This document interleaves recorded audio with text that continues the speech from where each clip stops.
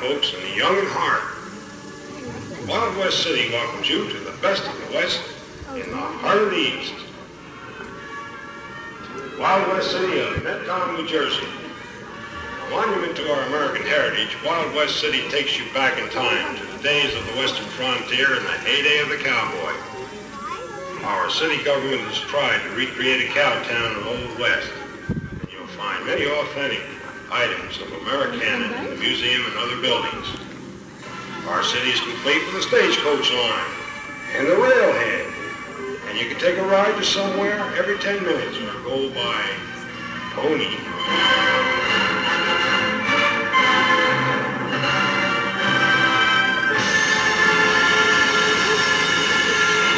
There, you hear that fanfare? That's going to indicate it's time for a dramatization, taken from the pages of the history of the West.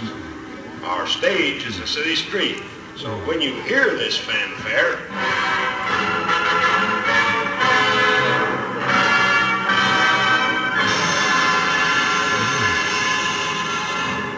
stand back of the hitching rails and up on the porches and follow the directions of this announcer. Then all shows will hit the trail as scheduled, so what do you say? Let's try it.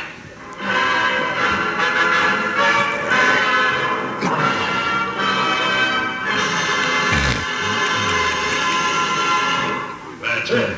Wild West City proudly presents the hero image of every boy and girl, the colorful American cowboy.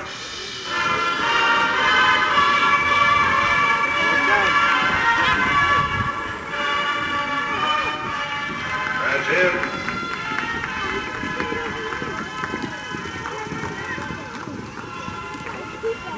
Some folks call him a cowpoke, some call him a buckaroo or a cowpuncher.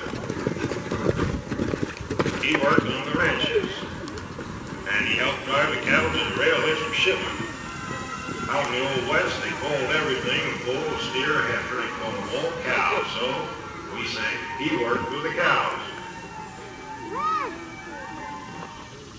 Next, the man who keeps law and order in Wild West City, also the fastest gun in the West, the Marshal of Wild West City.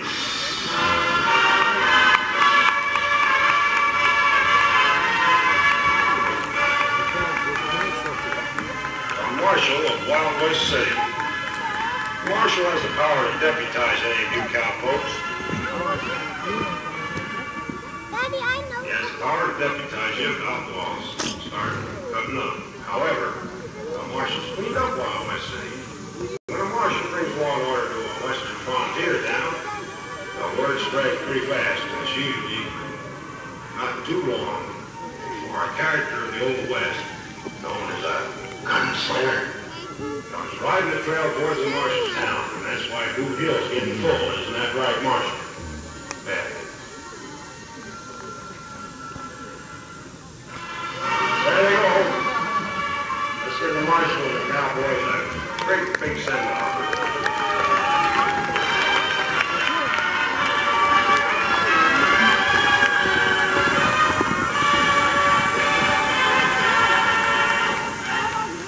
Now, boys and girls, stay right where you are. There's going to be action in Wild West City and 2 shakes of a prairie dog's mustache. How's that, mister? I never heard of a prairie dog joining the American Cow Club. No, didn't.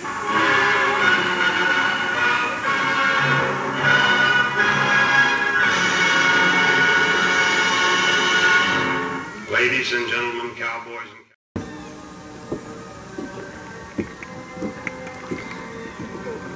into town a stranger rides. He rides to draw and shoot against a man he has never seen. A man he only knows as being the fastest gun in the West. And the reason he rides is because the man is the fastest gun in the West. He is the Marshal of Wild West City. This gunslinger is driven by a strange compulsion to prove himself faster than the Marshal and improve his reputation and standing as a killer. He holds his horse to a slow, collected walk, and his cold eyes show no fear, for he has lived this moment Over and over, this moment of meeting the fastest gun in the West. From a time early in life when hatred chose his destiny, every effort led to this moment. As the stranger passes the marshal's office, he reins in lightly. The marshal has stepped from the porch and stands by a hitching rail, returning the stranger's gaze with one of contempt. With a devil's grin, the stranger rides on.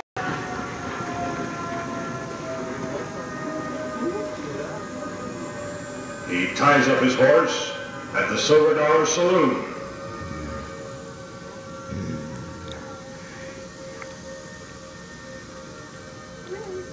Stepping out into the street, he flexes his fingers, stiffens with confidence, and facing the marshal's office, he begins his walk of death.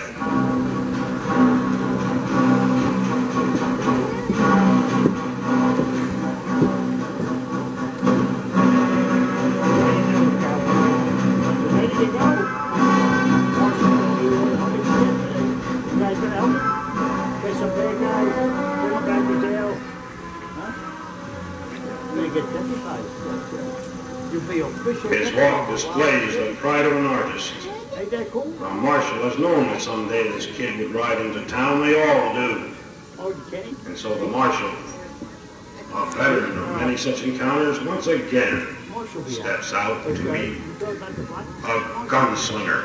You don't put your oh, the black shirt. As the stranger walks slowly, a faltering step betrays a speck of doubt. The stranger sees on the face of the lawman the look he believes the lawman sees upon the stranger. No, we did. The look of the unbeatable foe. Kenny's been here 25 years. The gunslinger drops, panics, and fires. In haste, he drew and fired and missed. So what he said, And the sound of the accurate shot fired by the marshal overrode his own, and the bullet I've been Kenny's deputy for 20 years, so that's... The gunslinger and the lawman.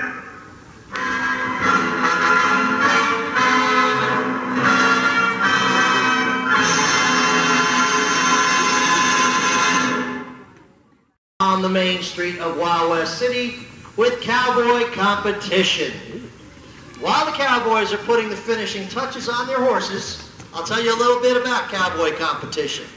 It's a horse race amongst the cowboys. This is the time of day that lets each cowboy let off a little bit of steam to show who is the best rider and, of course, who has the fastest horse. Outside of just being any other horse race, it is also a hat race. What I'll do is I'll introduce each rider and their horse. They'll come up here to the top of the town by the Golden Nugget Saloon. After the introductions, they'll deposit their hats on the pole stand, make any last-minute adjustments to their saddles if necessary, and then head down to the stagecoach loading dock, where that will be the start and finish of today's race. At the start of the race, they'll bolt up here to the top of town, retrieve their hats cleanly from the pole stand, then dash back down the street to the finish line, where the first cowboy to cross the finish line with their hat on their head will be the winner of today's cowboy competition. If any of the cowboys knock over the pole stand while circling to get their hats, or goes around both pole stands, they will automatically be disqualified from the race. Now, ladies and gentlemen, cowpokes and cowgirls, what have we? At all times during the horse race, kindly stay back behind the hitching rails. These horses do not stop like a car, so please, for your own safety, stay back behind the hitching rails during this horse race, especially during this horse race and any other act on the main street of Wild West City today. The fanfare at the beginning of the act tells you the show is about ready to start, and the fanfare at the end of the act tells you to go about your business. Now let's bring these riders up. In that number 1 slot today will be a cowboy by the name of Kyle Schnellbacher. Kyle will be riding a horse by the name of Ace. Kyle has been a cowboy competition competitor for about the last 4 seasons, compiled quite a good record. Pretty good horseman up there. Ace here is relatively new to the stables. As you saw, Kyle was actually working the turn with him before we make these introductions. So Ace is going to see how he makes out here in this race. That'll be the combination of Kyle Schnellbacher and Ace.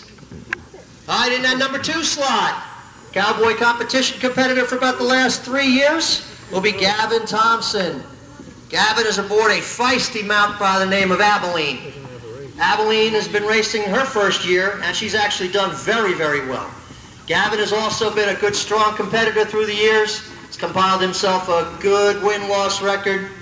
In actuality, this should be quite an interesting race with Kyle and Gavin. All right, looks like the boys are about ready. Hats are on the stands. All right, they're going to make their way on down to the start-finish line. Of course, good sportsmanship here. Good shake of the hands as they went down. Looks like our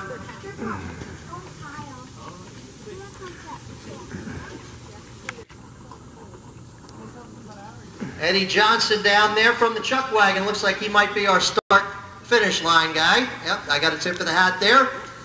All right, the boys are making their way down. As they get closer, they will get to that starting line. They will both raise their hands. That'll indicate they are ready to go. Once Eddie gives them the start signal, they will be on their way uptown here for the race. So, folks, who's it going to be? Gavin Thompson on Abilene on the general store side of the street, or will it be Kyle Schnellbacher and Ace on the Silver Dollar Saloon side of the street? Looks like they're ready, and it looks like we got ourselves a horse race. Kyle's got a little bit ahead, maybe a little lead. This is where it's going to get very tricky. Ace has got to be whoa! Good turns by both horses, and they're both off. It is now a horse race. Kyle looks like he's got a bit of a lead. Kyle's hat's got to be on his head, and Kyle Schnellbacher looks like he just nosed him out at the end there. That was quite a race, quite a race. Good ride by both riders, boy. All right, let's bring those riders up here. Let's bring up the winner. Kyle Schnellbacher aboard Ace, number 1, and Gavin Thompson aboard Abilene, number 2. Let's give these boys a round of applause, folks. They both very well deserve it. All right, folks, don't go away. Coming up next in about 5 minutes will be Elmer the Easterner. Watch and see as this dude from the East saunters right into the heart of the West. It'll be Elmer the Easterner coming up next.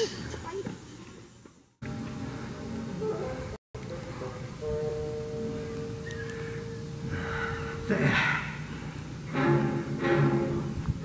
Just then, 2 of the meanest looking wobbits came out of the saloon. They had this poor woman by the arms, and she was turning from one to the other, talking and screaming. They finally let her go. One of them said, "Make up your mind by tonight. We waited long enough." She put her hands over her face and started bawling again.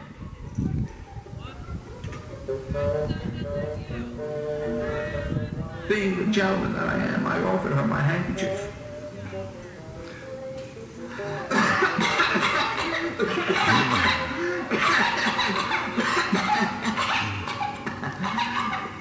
Well, at least she stopped crying. Then she told me that those 2 men wanted her, that she had to go with one of them, but she didn't want to go with either of them. But they were very, very mean men. They were crooks. They robbed banks. Their names were Barney and Clyde. She said if she was a man, she'd sock it to them like this, and this, and this. Oh. I was glad she wasn't a man. She hired me out as a lady. Then, being the gentleman I am, I went over to those 2 robbers and asked them why they didn't pick on someone their own size. They said, Mind your own business. I could see that they were scared now. So I picked one of them to settle the score with. I showed him I didn't have a gun, that I was ready to mind my own business. But the little girl started crying again, and I can't stand noise. Neither could they. One of them screamed, "Stop that bawling, or I'll shoot the bow right off your head." She shouted back, "You can't hit the saddle barn, much less my pretty bow." and she started crying again. I don't know why she was crying. I was the one being shot at. Then she started shouting, "Kill him, mister! Kill him! Kill him, mister! Kill him!" That was all I needed to hear. The voice of a nice little lady. "Kill him, mister! Kill him!" I regained my courage, drew myself to my full height, and tried to remember the gun manual on 45s. Don't pull the trigger. Squeeze! Never point a gun at anyone, especially yourself. Make sure the safety's off.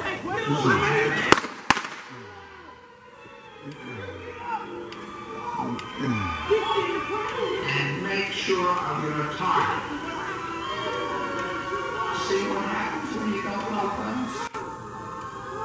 But this one blind. He made me walk right down the street, right over his dead friend's body. We were going to have a shootout. It was shocking.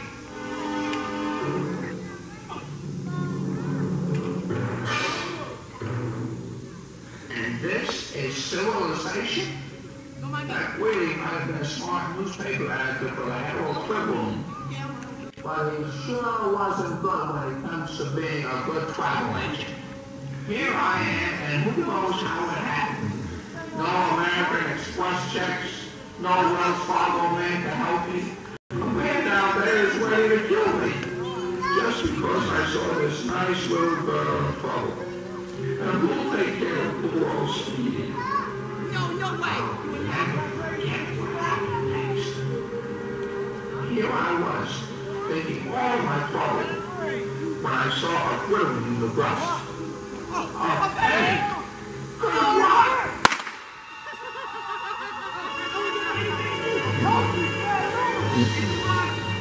I picked it up and shot. As I got up, my gun accidentally went off, ricocheted, and hit that poor man. Wayne thing was loud, too. Really hurt my ears. Then I noticed everything was fine. The little girl had stopped crying and was in the middle of the road. I started walking down toward her. Those stunts were heavy. So I slowed down, stopped, got it off, and shot over my shoulder. It went off again. Somehow I caught my finger in it. I was hoping I only wounded that poor man, but the bullet had gone right through his heart. I knew the other fellow was dead. How could he have been alive after being shot at such close range? I could have sworn he was closer to the saloon. I extended my apologies to the waiter, asked for my wallet back, and then the money that was in the wallet, and went over and patted Speedy, my faithful servant. As I knocked it up, pointed Speedy's nose in the right direction, east, I realized there was one last thing I had to do. Cancel my subscription to the Herald Tribune. You know, if Willie handles his newspaper like he hands out advice, he's going to lose a lot of subscribers. And one of these days, the whole criminal will go out of business. Okay, Speedy, wait. Whoa, Speedy, slow down! Speedy, slow down!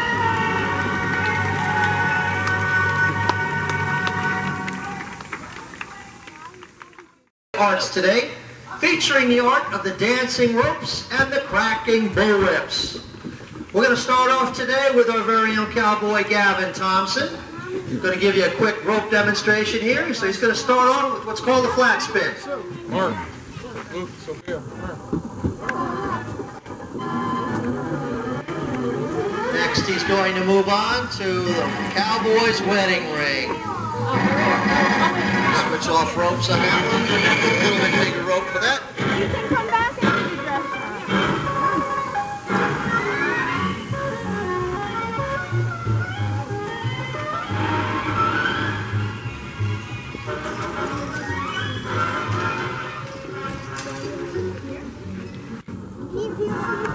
Some of the benches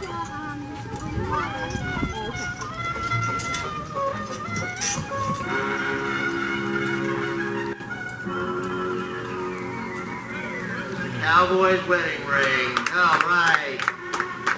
And Gavin is going to finish up with the Oklahoma skips.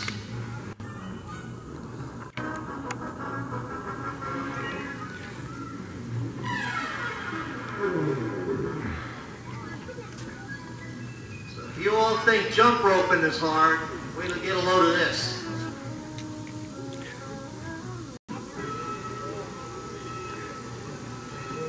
One. let's try one more. Yeah.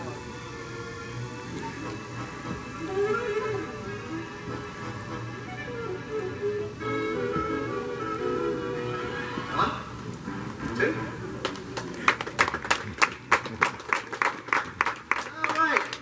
That'll wrap it up for Gavin. Let's give him a hand. All right, next up we got one of our youngest cowpokes here, Cowboy Nicholas.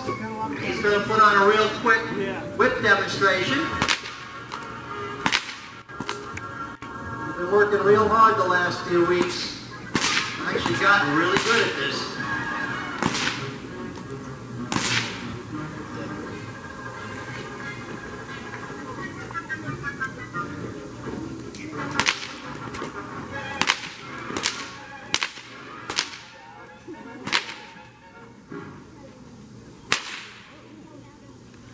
Okay, now he's going to do the Cowboy's manicure with the assistant.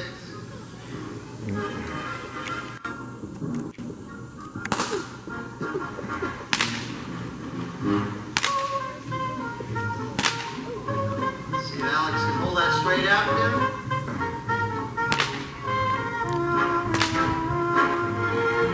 There's the Cowboy manicure. We're going to move on now to Cowboy Frank Benson.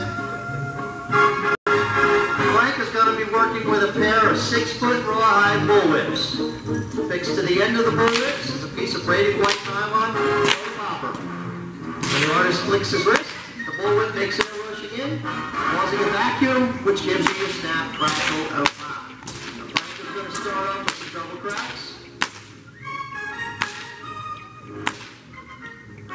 He's going to move on to some alternating hands.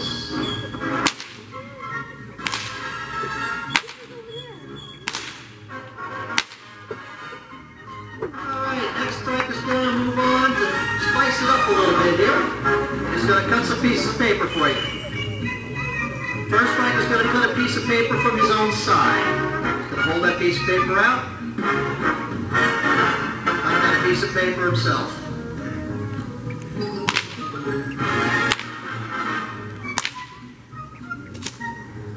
Alright, next he's going to take a piece of paper and cut it off the top of his head.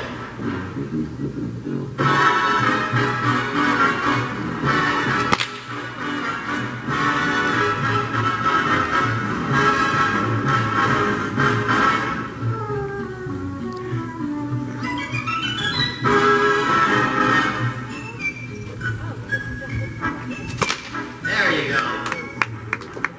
Alright folks, now he's going to try and take one out of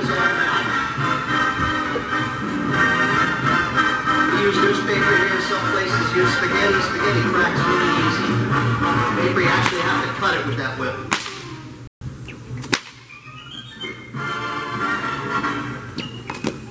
And there you go. Right out of the girl's mouth. Okay, folks, now with the help of his assistant, Alex McCullough, boys are going to move on to the Cowboys manicure once again. Alex is going to hold that piece of paper straight out in front of him. Frank's going to whittle it right down to his fingertips.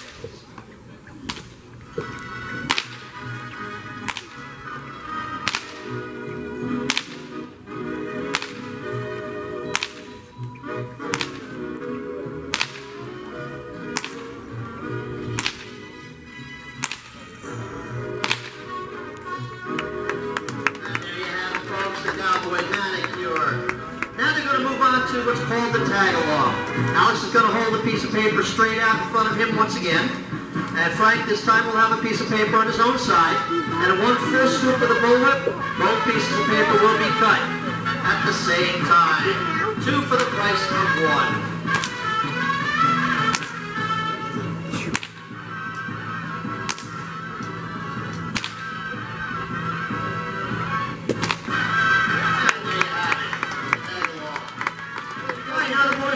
Volunteers. 30 young cowboys and cowgirls out there that want to lend the boys a hand.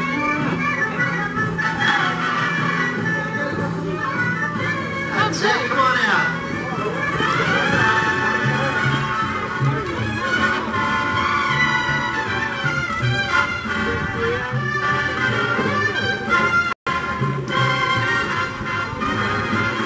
Looks like we got a nice little group here.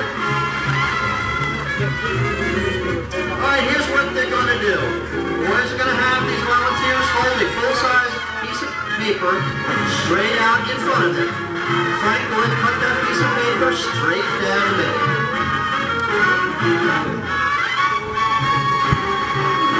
Wow, lots of volunteers today, folks. Hope we brought enough newspaper. Shoulder to shoulder.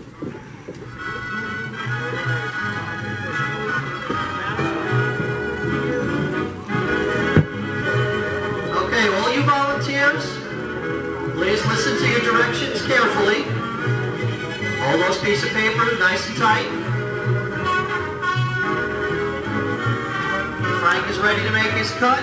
Please be sure to be looking away from the whip. The whip can pick up some dust and dirt.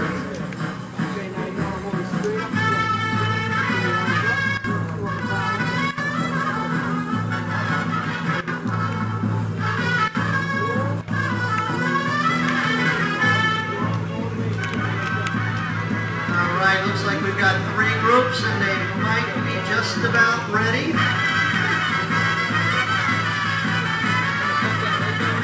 And it looks like Frank is about ready. Okay, group number 1 that's with Frank. Turn your heads away from the whip, please.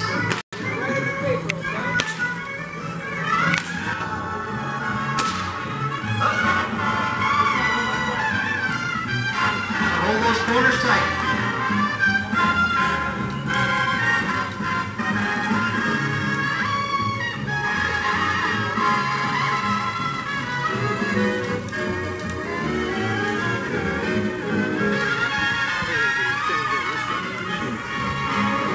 Group to your left, Frank is ready also. Okay, once again, hold that piece of paper nice and tight, guys. And there you go, there's 1. Alright, it's your turn, guys. And here comes group number 2. They look like they're ready. Nice and tight. Got those corners good. Turn your heads away.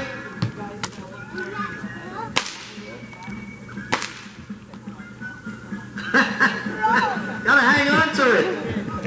Don't worry, he's not gonna get you.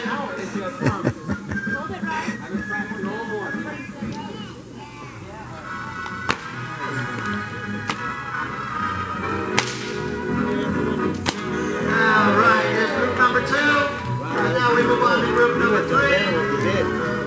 Here she comes, go tell her.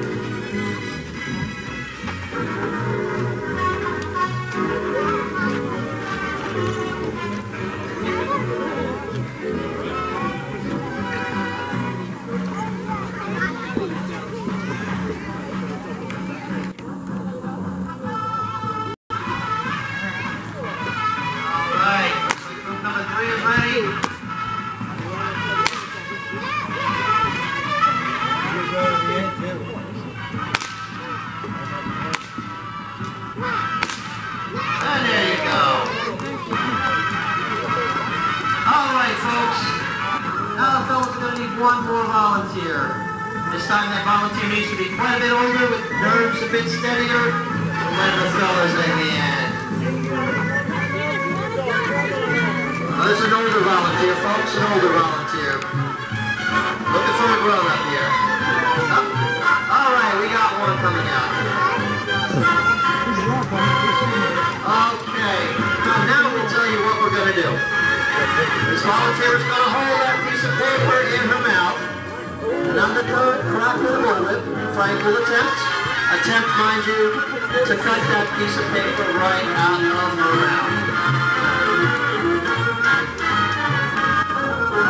Hold very still. Please make sure you keep your eyes tightly closed. Once again, the whip can kick up some dirt. I don't want you to get any dirt in your eyes.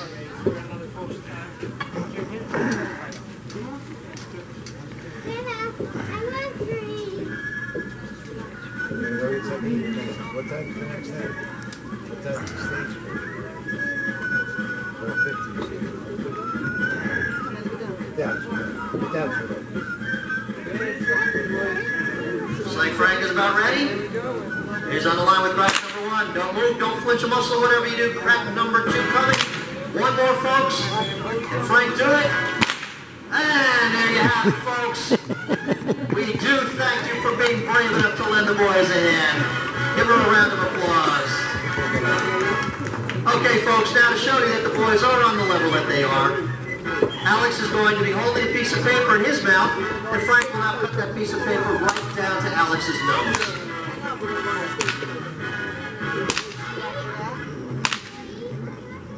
Watch.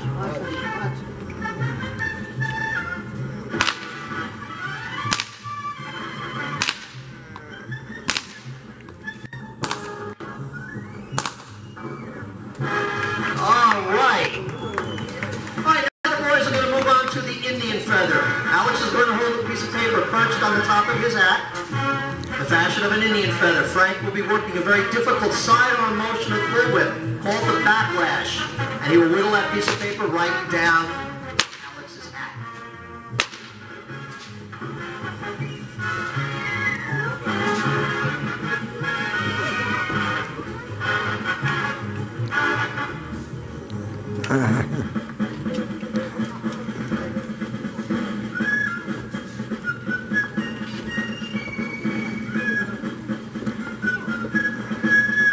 Humidity is affecting the paper.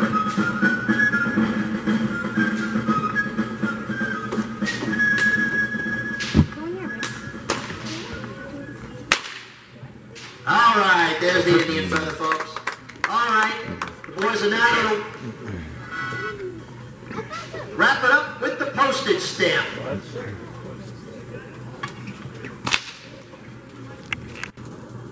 Alex is going to hold out a full-size piece of paper, and Frank is going to whittle that piece of paper right down to the size of a postage stamp.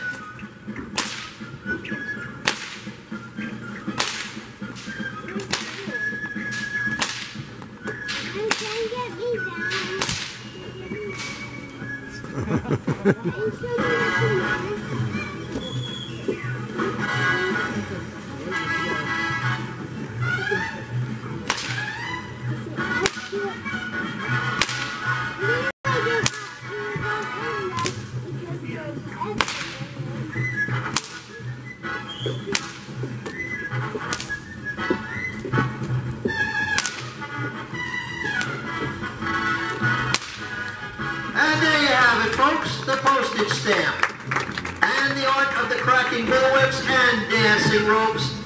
Today brought to you by Cowboy Frank Benson, assisted by Cowboy Alex, and the ropes were brought to you by Gavin Thompson, and of course our youngest whippersnapper, Nicholas.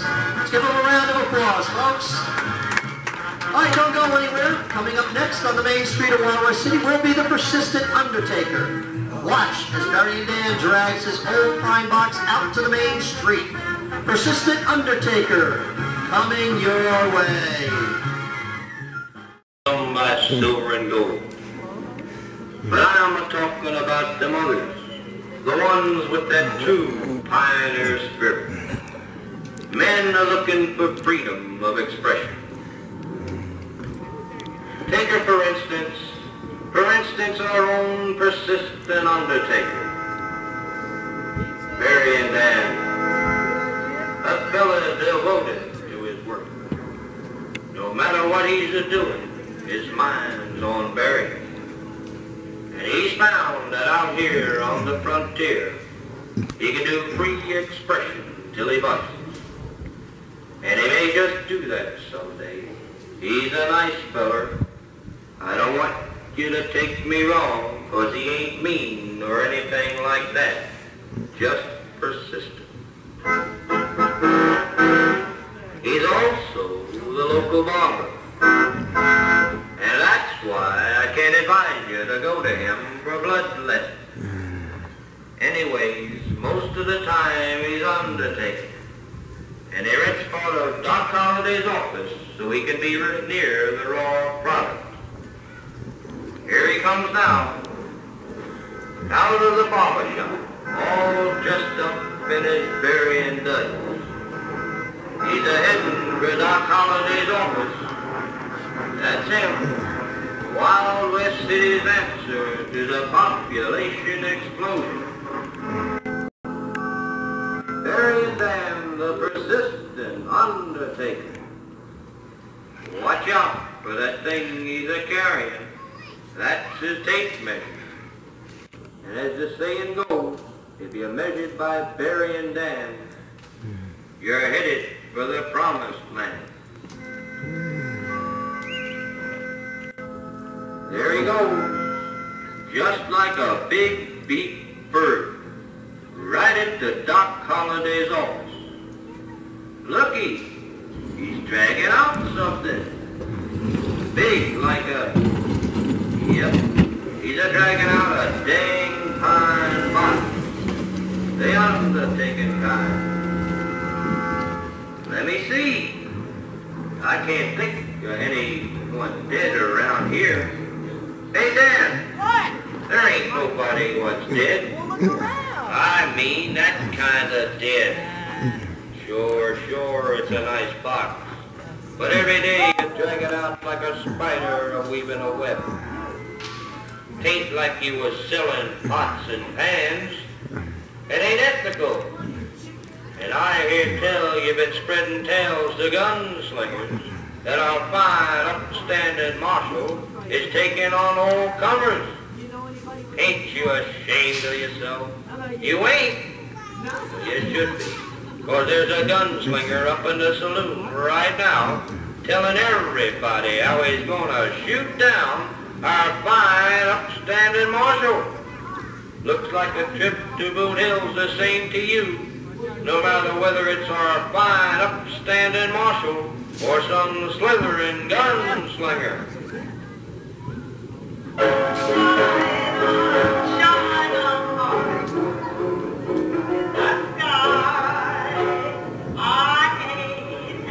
Uh-oh. Listen, there's a ruckus up in the saloon. I know it. It's that gunslinger. And here he comes a-carrying a gun. And it looks like he's a-carrying something else. A snoot bull. And look at that look of longing on old Barry and Dan's face. Just like love. Ah, how about that? Look how tenderly he's a-measuring that gunslinger. What are you And doing? all the time that gunslinger's a-yelling his head off. Marshal! Don't that beat off? He's measuring them up and down instead of around. And boy, that gunslinger getting mad. Hey, Barry and Dan, cut that out. Don't rile them up so. Well, here comes our fine, upstanding marshal. He'll know how to handle that gunslinger. He'll use psychology. You wait. There, see how the marshal smiles. Cool as a cucumber, our marshal is. Where's the marshal? Who's the marshal? Hey, Dan, Don't measure up, Marshal. Now look what you did. You busted all his aplomb. You know this always makes him mad, and you already got his measurements.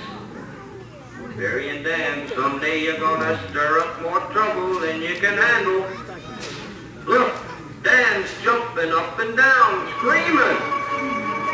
Now the cowpoke's jumping up and down. Now fine Marshall's jumping up and down. They're all jumping. He knows it's time to swing his trap. He's a counting.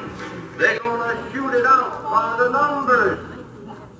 Only one thing I can't understand. The marshal falls for this scheme every time Dan pulls it. Anyway, there they go. 1, 2, 3. Heavens to Betsy! They up and shot Barry and Dan, the Undertaking Man. What a huge problem. Who buries an undertaker when an undertaker dies?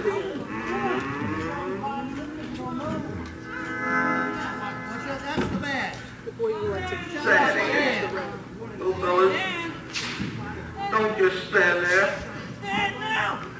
Get him off the street before that sanitary inspector comes along. That's it.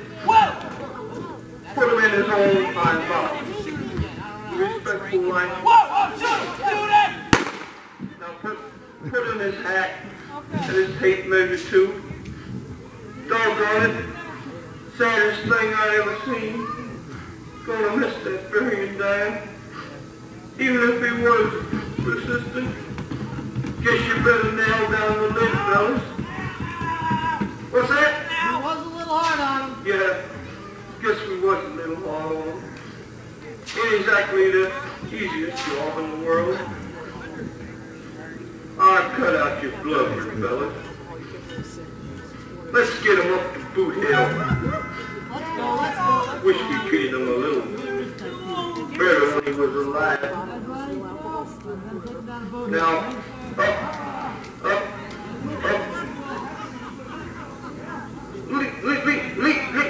Leap and lizards, fellas, turn around. Now ain't that right? Only a minute ago we was in jerking here all over the place. Now they want to kill him. Fine, all right. Hey, man!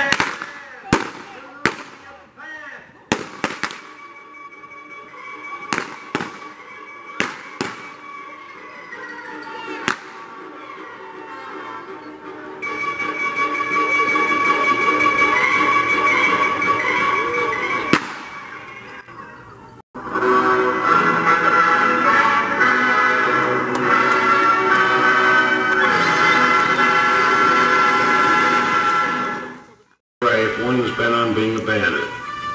Therefore, the driver and the guard had to be well-trained men with their share of raw Western courage. For as the coach traveled over long, dusty trails and rocky mountainous slopes, they were in constant danger of attack by bandits and outlaws. They never knew at what moment a shot would ring out from some hidden crevice or behind some tree. A shot that would claim their lives and any valuable cargo they carried, and lay their human cargo open to all manner of outrages.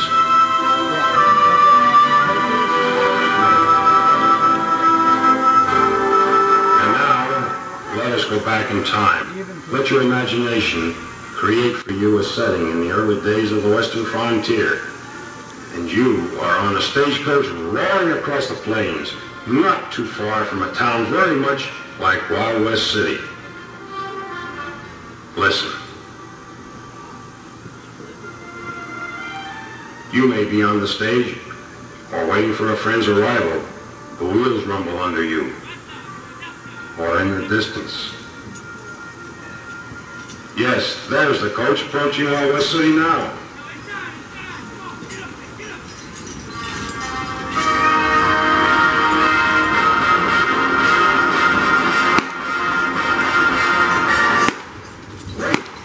Something seems to be wrong. The driver's ripping up the road. He seems to be trying to outrun something. He's trying to outrun the last man approaching on horseback.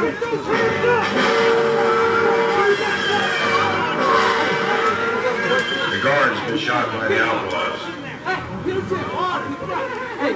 The outlaws overtake the coach, forcing the driver to a halt. Against such odds, the driver has no choice. They order him to stand. They order him to hand down the gold. He complies.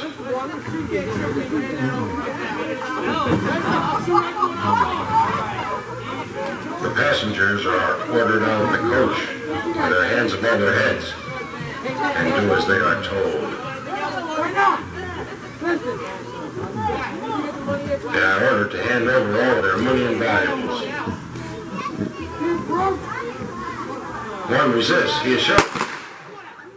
Satisfied that they have taken everything worth taking, the outlaws disappear as fast as they came. The driver and passengers are helpless. But the marshal is ready.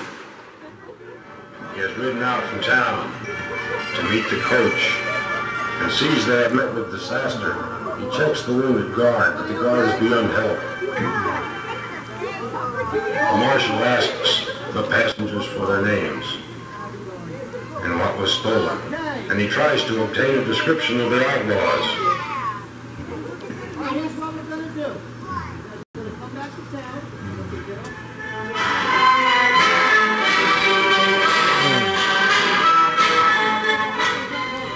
Cowboys and cowgirls, be ready. The marshal will no doubt want to form a posse, capture the bandits, and recover the gold. Keep your eyes on the marshal. Come if he calls. We're